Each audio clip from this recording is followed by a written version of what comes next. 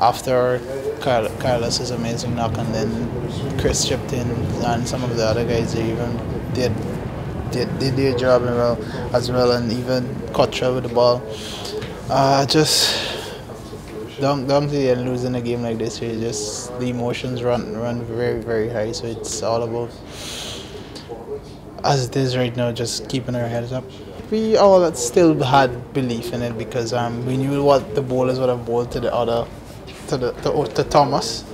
So basically our plan was to make sure that Carlos gets on strike and he faces as much balls as possible.